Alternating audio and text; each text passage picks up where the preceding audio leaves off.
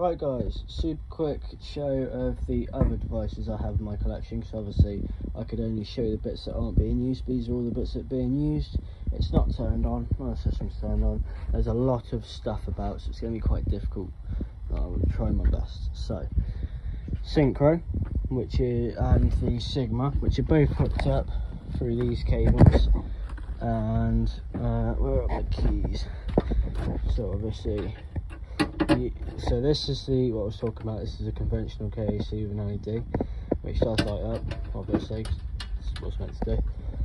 Relays, no relays here, because this, when it creates an alarm, when there's an alarm condition in this panel, it creates an alarm condition in this panel, and it goes alert on that panel.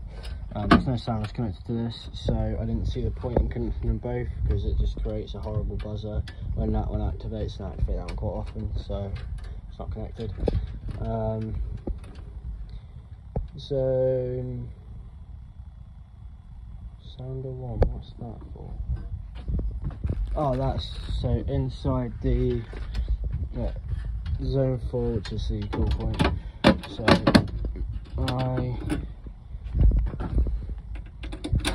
that black wire for the sounder just goes to nothing, because that was there originally for the Roshni, but it's now connected to the Synchro. The battery's obviously out, so broken. So those are the panels and a conventional device.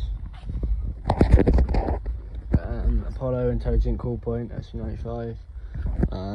Roshni sounder, which is also a Cranford over here.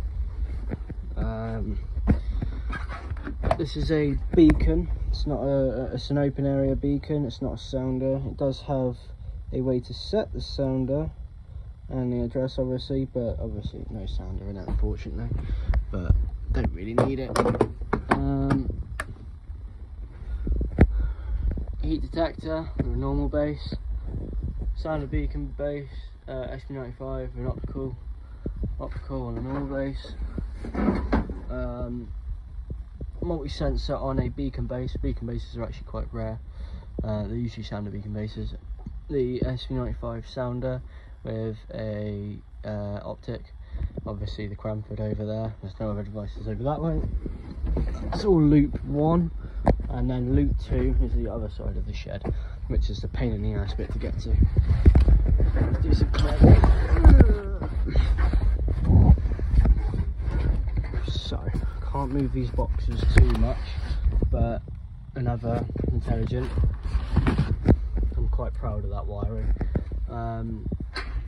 Optic on a normal base, and an optic on a sound beacon base. That's everything over here. So those are the devices that are hooked up. That's it. See ya.